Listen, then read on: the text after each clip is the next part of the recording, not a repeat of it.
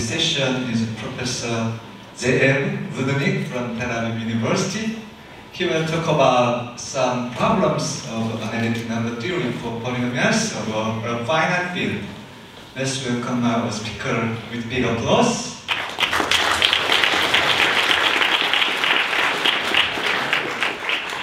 Okay, thank you for coming to this last session of a long day, and I hope not to go over time. What I want to speak about here is related in a way to both the talks we heard earlier in the session, both analytic and very algebraic structures. And it's an attempt I've been making the last few years to understand connections between classical problems in analytic number theory and corresponding problems for polynomials over a function field. And there are surprising connections. There are some ways to go from one theory to the other and conversely. So I want to discuss one specific such problem.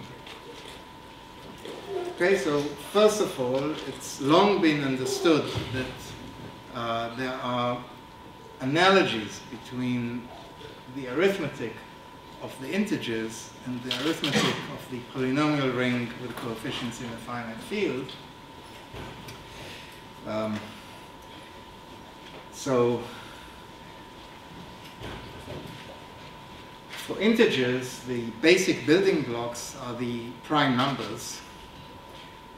For polynomials, the basic building blocks are played by irreducible polynomials. So the fundamental theorem of arithmetic says that every integer, say larger than 1, can be uniquely written as a product of primes. And there's a corresponding statement that we learn in the first or second year of undergraduate studies that every polynomial of positive degree can be uniquely written as a product of irreducible polynomials. And when I say uniquely, there's some irrelevant fudge factors that you have to put in. These fudge factors have to do with the fact that we don't like to count primes which are negative. So when I say 2 is a prime, there's another prime which is similar to that, which is the prime minus 2.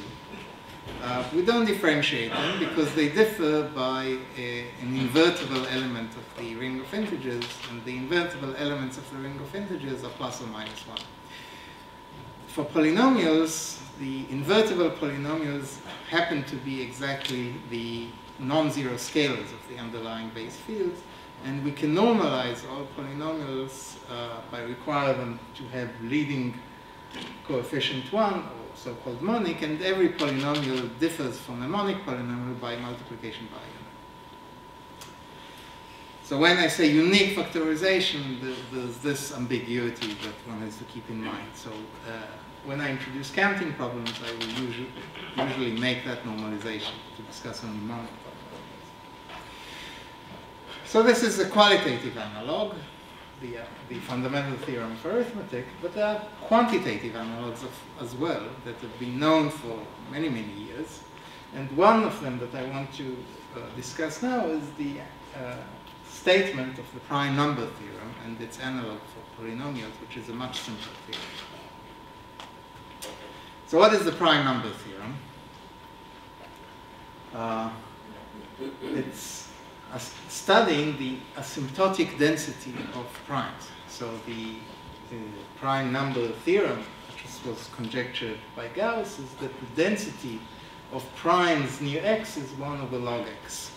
In other words, if you look at the number of primes up to x, here is the empirical plot of this number, then it is well approximated in a suitable sense by the logarithmic integral, which is the integral of 1 over log t from, let's say, 2 to x. The logarithmic integral is not an elementary function, but asymptotically it looks like x over log x. Asymptotically up to terms which are 1 over log x smaller. And when I use this notation of similar, it means that the ratio tends to 1. It's a very crude notion of equivalence of asymptotic growth, but it's something that is easy to prove. For technical reasons, I will want to count not just primes, but prime powers with a certain weight, which was introduced about 50 years ago. It's called the von Mangold function.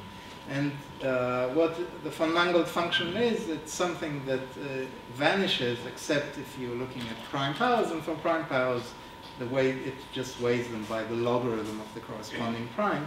The reason you do that is that this logarithmic integral is a nasty kind of function. You haven't seen it before in high school, and it sort of doesn't have a clean asymptotic as far as numerical purposes go. So if you count primes with this logarithmic weight instead, with a von Mangold weight, then the prime number theorem becomes a much simpler thing to state. It says that the weighted number of prime powers up to x behaves asymptotically like x. So you've paid the price, and so instead of looking at the complicated answer, you've substituted this slightly more complicated counting function. But they are the same. If you haven't seen it before, just think of it as counting primes. Okay, so this is the prime number theorem. Let me show you some empirical evidence for this theorem. So if we're physicists, we don't like theorems unless they're backed up by numerical evidence. So this is a table that Gauss made up. So this lists, let's say, the first 3 million, the number of first 3 million primes, which is 216,000 and something. He computed numerically the logarithmic integral, which is 216,970, and the answer is pretty close. Here is a more modern table. So for instance, the number of primes up to 10 to the 12 is some big number, 37,607 million and some change. I didn't compute the logarithmic integral. All I've shown you here is that the difference between the logarithmic integral and the actual count of the primes is 38,000 and something. So you can see that not only is the ratio between li and pi tending to 1, but the difference is actually very small. Okay, so this is maybe better than a proof of the prime number theorem because it's visibly a good fit. And the goodness of fit is the subject of the Riemann hypothesis. The Riemann hypothesis says that the width of this column, measuring the difference between the actual number of primes and the logarithmic integral, is roughly half of the width of the actual number. In other words, the difference between pi and li is about square root of x. And this is called this is one version of the Riemann hypothesis. Unlike the prime number theorem, which states that the ratio is 1, this is still a conjecture, unless someone in the next 2 days is going to announce otherwise. Okay, the standard way to formulate the Riemann hypothesis is to go through the zeros of the Riemann zeta function. So the Riemann zeta function is written here. It's the Dirichlet series of 1 over n to the s. The unique factorization to prime, the fundamental theorem of arithmetic, allows us to rewrite this as an infinite product over primes. This was known to Euler, but maybe before him. And Riemann's paper from 1858 showed that this function, which converges, this series or product, which converge for real part of s bigger than 1, actually has an analytic intuition to the entire complex plane, except for a simple product s equals 1, and it has a functional equation relating its value at s to its value at 1 minus s. And Riemann's hypothesis is that all the so-called non-trivial zeros of the Riemann zeta function lie on the line of symmetry of the functional equation. So from this line, real part of s equals a half. This turns out, and this was Riemann's discovery, that it's completely equivalent to the earlier formulation of the Riemann hypothesis in terms of the quality of approximation of pi by line. Okay, so this is the theory over the integers. This is the conjecture. Let's turn to the theory for polynomials over a finite field. And there we want to count prime polynomials, that is, irreducible polynomials normalized to be monic. And you can count them, you have to measure the size of the polynomial. One convenient measure of the size of the polynomial is its degree. So we look at all polynomials of degree n, which are monic. The number of such polynomial is q to the n, if q is the cardinality of the finite field involved. And we want of these q to the n polynomials to ask how many of them are irreducible.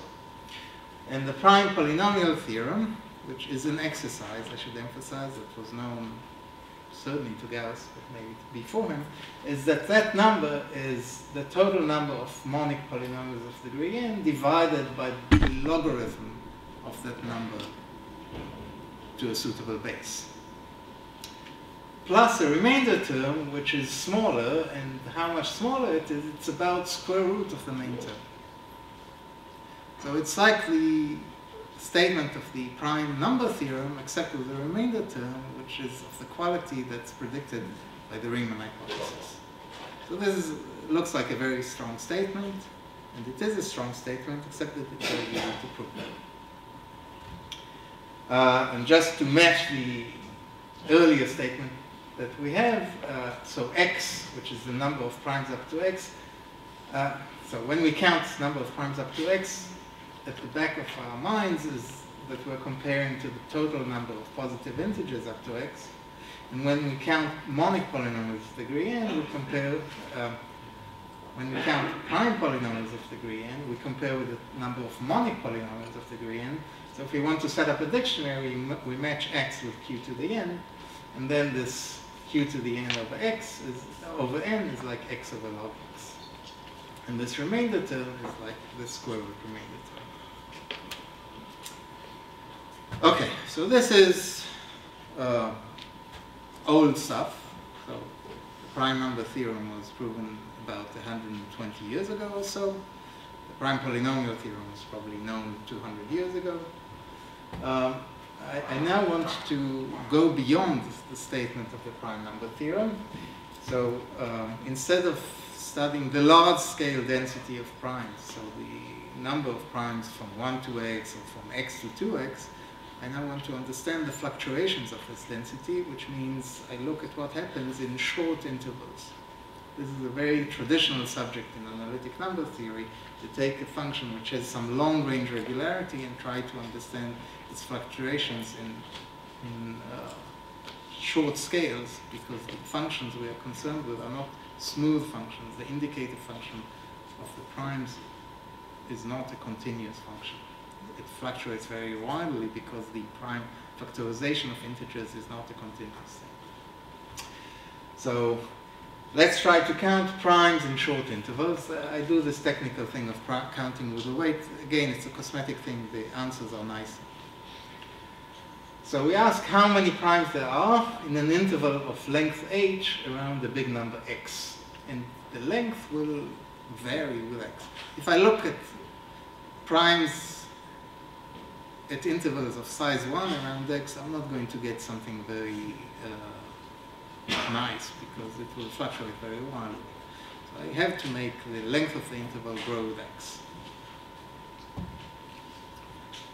Okay, now the prime number theorem predicts that the number of such primes is roughly the length of the interval divided by the density of primes in that interval, which is 1 over log x. So if you count with a logarithmic weight, you expect that the sum of these von Mangold functions, this weighted count of prime powers in that interval of length h, should be about asymptotically h. And the prime number theorem says this is indeed the fact if you take very long intervals, intervals of length x, if you're counting around x. The Riemann hypothesis gives you says that the logarithmic integral is a very good approximation, and the deviation is the size square root. And when you translate it to statements about primes in short intervals, it says that the number of such primes, the weighted number of such primes, is still the expected number as long as the interval has length bigger than square root of x. But we don't know this because we haven't proved the Riemann hypothesis yet. What was, I think, a major surprise was that one can prove that there are intervals of size which are much smaller than x, so a smaller power than x, where this asymptotic formula still holds, where you are guaranteed to have a lot of primes. And this was discovered by Hoheisel in the 1930s. It uses what Trevor Woolley referred to, zero-free regions of the zeta function, and the best result known nowadays is that this expected asymptotic continues to hold for intervals which are slightly longer than square root of x. Like, so power, the exponent is 7 over 12. And the conjecture is that the expected behavior is h as long as you take intervals which are growing like some small power of x. Any small power of x is okay. Now, if you look at intervals which are size less than log x, you don't expect any regularity because the prime number theorem says that the mean spacing between nearby primes is log x. So if you look at shorter intervals, you don't get anything interesting. So you have to look at intervals which are growing faster than log x. What was a major surprise, a discovery in the 1980s, that if you take intervals whose size is, let's say, log x to the 2014, you may still not have the right number of primes in there. This is called the Meyer phenomenon. It was discovered by Helmut Meyer. So the conjecture is that as long as the intervals of length, the power of x, any small power, you still get the right number of primes, but it's not true if you look at shorter intervals. This is just a fact. You can't fight the truth. In the 1940s, Ashley Selberg showed that even though there are deviations, which I don't think were known about at the time, but if you ignore some small number of intervals, you get the correct asymptotic formulas as long as you take intervals whose length is, let's say, bigger than log squared of x. Okay, so the density, the conclusion to this slide is that the number of primes in a short interval is expected to be the one given by the prime number theorem if it held for very short intervals. But we don't know that. At present, there is a hard barrier at square root of x which is given by the Riemann hypothesis, but even that we don't. Okay, now if you want to prove almost everywhere statement, one way, not the only way, to get to them is to make a computation of variance. If you have a random variable which you want to show is zero almost surely, one way to prove that is to show that its second moment is zero. If you do that, then almost certainly the random variable is zero. And this is what one way to proceed. And this was explored by Dan Goldstein and Hugh Montgomery about 30 years ago, who studied the variance of the number of primes in a short interval. So they conjectured that if you look at this variance, the difference between the actual number of primes and the predicted answer, average and take the mean square, then the answer should be h. The expected number is h. So the mean squared being h says that typically this difference is the size square root of h. So it's much smaller. And then there's lower order terms predicted. So it's h times log of x. X is where we are doing the averaging, minus log of h, which is the h is the length of the interval. And then about 25 years, 15 years later, Montgomery and Sound added a correction term which is of lower order. For numerical work, it's very important to have such terms, otherwise you don't see the expected behavior. And this is expected to hold as long as it's not obviously false. So this is a conjecture. We don't know how to prove this, I want to emphasize, but it's a very detailed conjecture. Okay? Now they showed that this conjecture follows from another fact, another, let's call it conjecture, about the zeros of the Riemann zeta function. So before I said that the quality of the approximation in the prime number theorem is governed by the location of the real parts of the zeros, the Riemann hypothesis. Here there's a finer feature that the variance in the number of primes in short intervals is governed by some other property of the zeros, and that property is called the pair correlation conjecture. And I want to describe what it is. Okay, so the pair correlation conjecture is, in my mind, one of the few new things that we know about the zeros of the Riemann zeta functions since Riemann. Okay, so Riemann made this conjecture. So no in the sense of a scientist, not no in the sense of a mathematician. Right? There's a huge difference. So Riemann discovered that the zeros of the Riemann zeta function, the non-trivial zeros, all lie in the line with that part of s equals half. We don't know how to prove it, but it's a fact. If you don't believe it, you don't belong here. It's late in the day. I have to wake people up. What Hugh Montgomery studied was the gaps between nearby zeros of the Riemann zeta function. And so here is a plot of what's called the pair correlation functions. So you look at all pairs of distinct zeros of the zeta function up to a certain height. You normalize them correctly. I don't want to describe normalization. And then look at the proportion of such pairs whose normalized difference is less than a given number. And the conjecture is that this has an asymptotic value which is given by that integral of the sine kernel. Okay, and this is a plot. The squares are the empirical, the numerical evidence, and the smooth plot is this density. So it looks pretty good. This is a plot that was made by Andrew Litzko, who produced the data for the zeros. On purpose, I didn't take a very good plot. Okay, so this is another conjecture, and Goldson and Montgomery showed that this form of this conjecture implies a formula for the variance of primes in short intervals. So this is an arithmetic meaning of this conjecture. Okay, what is notable here is that this density, the sine kernel, vanishes at the origin. And the way it's interpreted, it says that there's this very small probability of zeros of the Riemann zeta function to lie close to each other after you measure them on the space of the mean spacing, on the scale of the mean spacing. So this, in the physics literature, is called repulsion.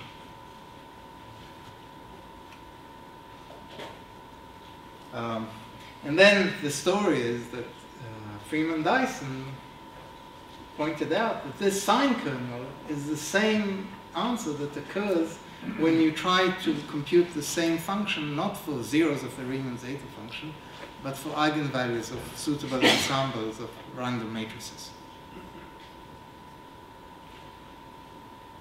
Okay, so this was a very pregnant observation and spawned many, many discussions and papers in the last 20 years or so about the validity of this kind of conjecture for primes and for other problems, not necessarily in number theory. Now, I want to go back to polynomials over a finite field, okay, and discuss this kind of random matrix theory in that setting. So I want to discuss prime polynomials in short intervals, but in order to do that, I have to define what is an interval. So for numbers, integers, we know what is an interval. We just measure all points which lie close to a given point. So I need to say what close is. And to do that, I introduce a norm. And the norm of a polynomial, one way to define it is to notice that the norm of an integer, the absolute value of an integer, is the number of residue classes modulo that integer. And so you take as a definition of the norm of a non-zero polynomial to be the number of residue classes modulo the polynomial. And then it's a simple exercise to compute that that number depends only on the degree of the polynomial, and it's the cardinality of the finite field to the degree of the polynomial. Okay. Now, having a norm, I can define what is an interval. I look at all polynomials which lie close to your base point, close in the sense of this norm. Now, this norm only takes values which are powers of the finite field involved. So I put this as the parameter, and that means what it means is I look at all polynomials which differ from the original polynomial by adding polynomials of small degree. So that for me is an interval. And it's easy to compute the number of polynomials in a given interval. It again depends on the parameter that you use to define the interval. Okay, so having a notion of short intervals, I'm now going to try to count prime polynomials in short intervals. And again, I'm going to count them with a weight because the answers are simple. It's not an essential thing. So psi of f comma h is the number of all prime polynomials in the short interval around f counted with the right weight.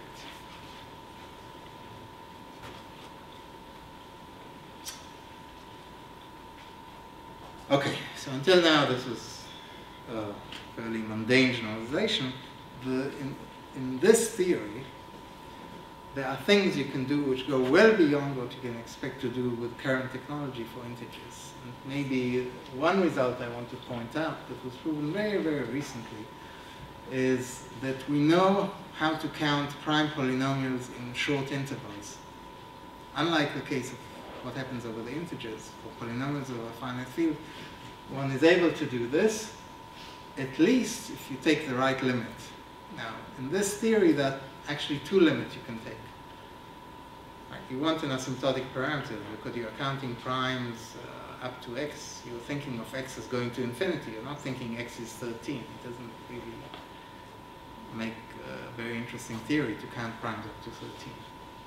So you always think of x as going to infinity in this theory. Here, there are two parameters. There's the degree, which is, let's get n, and the cardinality of the finite field. The limit I'm going to discuss here today is the limit of large finite fields. So you take q to infinity, and you fix the degree of polynomials involved. And the statement is that we have an asymptotic result for the number of prime polynomials in a short interval, which is the expected asymptotic, plus a remainder, which is smaller than the main term as long as the finite field goes to infinity. So this is the function field analog of the conjecture that I told you about counting primes in short intervals. Oops. What happened here? Okay, let me just briefly say that the methods used to prove this theorem are completely inapplicable at this time to the theory over the integers because they use Galois-theoretic methods. And so this is something that's very special to polynomials because being a prime polynomial has a meaning in terms of Galois theory. It says that the Galois group acts transitively on the roots. I don't know of such a statement for integers. So we're dead in the water if we want to extend the proof. But the statements are the same. And then once you do this Galois group computation, there's a general equidistribution type statement, which is a version of Dirichlet theorems of primes in arithmetic progression, which is special to function fields here. Okay, so I won't say any more about this. Once we know the asymptotic, or even before we know the asymptotic, I want to go and try to compute an analogous quantity to the quantity that Goldstone and Montgomery were trying to compute, namely the variance of primes in short intervals. So I form the same quantity. So I think of the number of primes in a short interval as a random variable, and I want to compute its statistics. The first statistic would be the expected value. That's easy. We know the asymptotic, but the expected value is a trivial computation. And I want to study the variance of this number. When I say variance, I take the location of the short interval as random. I average over all locations. Okay? And here's the theorem that I proved with John Keating from Bristol. It says that in this limit of large finite field, we are able to compute the variance. And here's the answer. So the variance is capital H, which is the length of the short interval. So exactly as it should be in the theory over the integers, decorated by a matrix integral. Okay, so what is this integral over? It's over the unitary group of size given by the base point, the degree of the base point, and the parameter that we use to define a short interval. And I'm computing the second moment of the trace of the nth power of a random unitary matrix. So this is the answer. Again, this is in the limit of q going to infinity. The theory gives the answer in this form, as a matrix integral. Now, if you want to do anything with this, it's not a bad idea to actually compute this integral. Computing this integral, you can think of it as an exercise in representation theory or combinatorics or whatever. We know how to do this, and people before us know how to do this. So the integral, the expected value of the trace of an nth power of a random unitary matrix is a simple formula. You plug in this formula and you get this answer for the variance of prime polynomials in a short interval. Now I want to compare this to the Goldstone-Montgomery conjecture. Okay, so the Goldstone-Montgomery conjecture is they're counting prime integers in a short interval and taking the mean square, computing the variance, and the answer is the length of the interval. So that says that this difference is of size square root of the main term. That same thing happens here. Then times a logarithmic correction. So you have log of x. That turns out to be exactly the analog of n here. So we're looking at integers near x, centers of windows near x. Here we're looking at centers of windows of degree n. Then you subtract the logarithm of the length of the interval. That's this little h here. And then there's a constant, and there's a constant here. Why the 2 matches that is a story that I won't go into here. But it turns out to be the exact same answer once you set up a suitable dictionary. Except this is something you can prove, and as I was telling you, so far we don't know how to prove the Goldstone-Montgomery conjecture. We know how to reduce it, or in fact to show its equivalent to a conjecture about the zeros of the data function, but we don't know how to do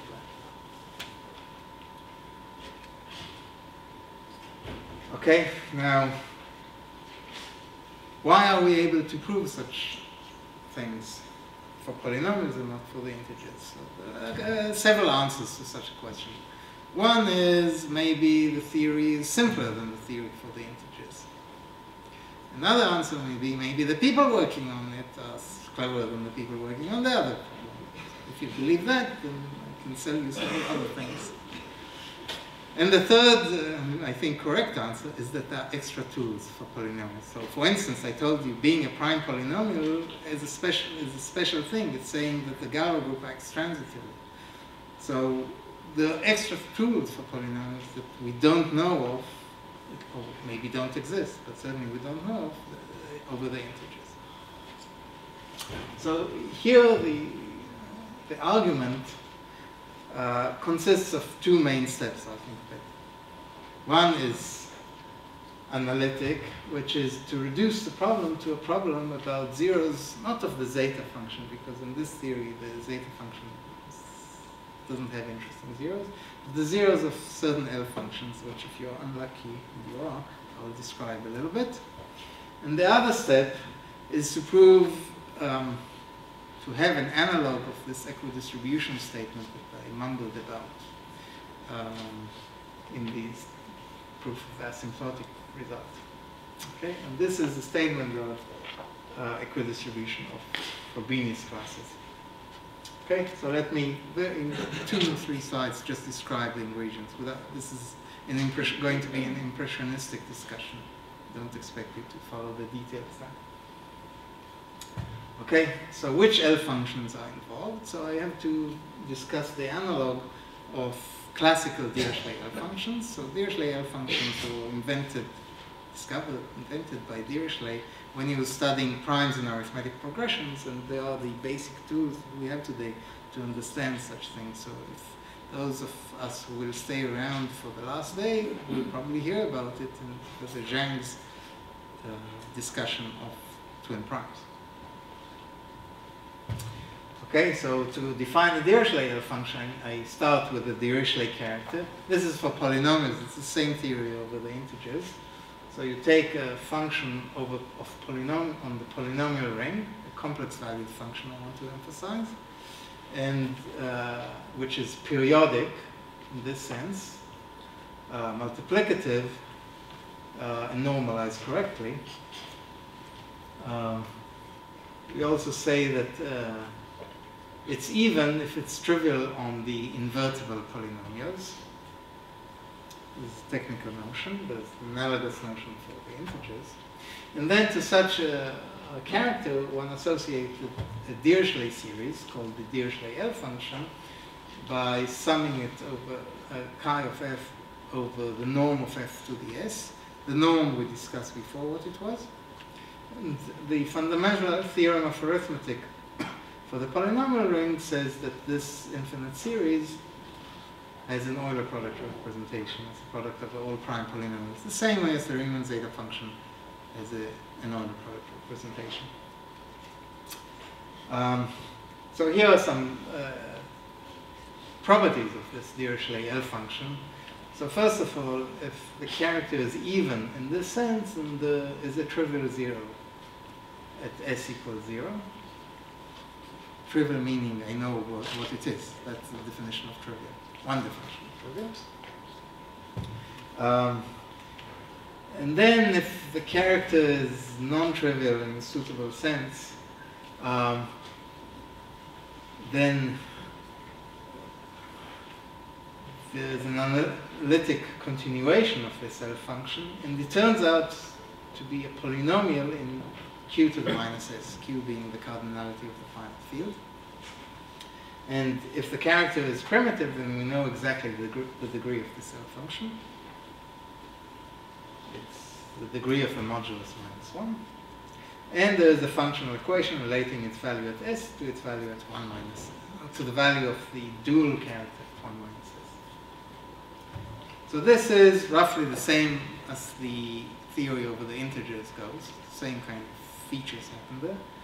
What is extra here is that we know an analog of the Riemann hypothesis, of the generalized Riemann hypothesis, and this was proved by André Weil in the 1940s.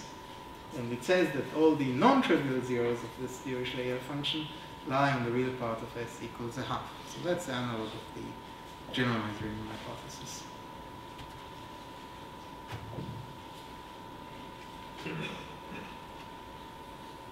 So once we have all these things, I can cosmetically arrange this data. So I take this L function, which is a polynomial in q to the minus s.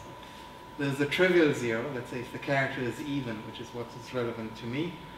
So I isolate the trivial zero out. And then the other part, I'll write the characteristic polynomial of a suitable matrix, because I know all the zeros lie on the real part of s equals a half. I can write them, the zeros, in a normalized form, and the upshot is that this L function, once you take away the trivial zero, is the characteristic polynomial of a unitary matrix, which I've introduced artificially here, just by writing what the zeros are in terms of the real parts. This matrix, which is unique up to conjugation, is called the unitarized Frobenius matrix. It has a different source, and people who went to the lecture before mine will have recognized, will have seen it there, but I'm not discussing that here. Okay? A fundamental fact about these conjugacy classes, about the Frobenius conjugacy classes, is that as you vary the characters of all even characters modulo t to the n, so for me the interesting modulus is t to the n, why not?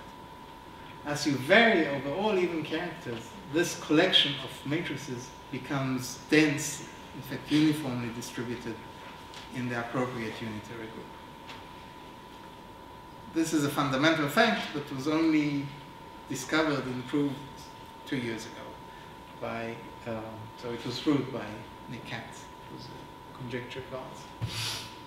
So uniformly distributed means that you can sample any nice function in the conjugacy classes of the unitary group. If you sample them over these Frobenius matrices, there's an average. Then in the limit of large finite field, it's the same thing as averaging this nice function over all unitary matrices. Okay, so this is Katz's equidistribution theorem in this context. Okay, and what this allows me to do is to compute this variance. So I do this in 2 steps. The first thing is to relate the variance to a quantity for the zeros of these L functions. So the variance suitably normalized turns out to be the mean value of the trace of the nth powers of these Frobenius matrices. So this is encoding short primes and short intervals by zeros of L functions. And then I apply equidistribution, meaning I replace the average of this nice function over Frobenius classes by the corresponding continuous limit, by the integral. And then this integral is easy to compute. So this is what allows me to compute this variance. And as I've said, it matches exactly to the Goldstone-Montgomery conjecture. Okay, so what I want you to get from this talk is that we can study analogs of problems in analytic number theory for polynomials over finite fields. In some cases, you can solve problems which look impossible at this point to do over the integers. And in doing that, you can sometimes shed light on existing conjectures as a sanity check to see if they agree with what you can prove. I have to say that there is one instance where we can go backwards, prove something for function fields using these equidistribution ideas, and then go back and prove something for integers, but that's a more technical talk. There's one other example like this I know, which was alluded to in the last talk, which is the work of Ngo, and it's similar in nature, but that's not something I want to say here. And the reason we're able to do such things is because there are tools for function fields which right now don't exist for integers. Thank you. So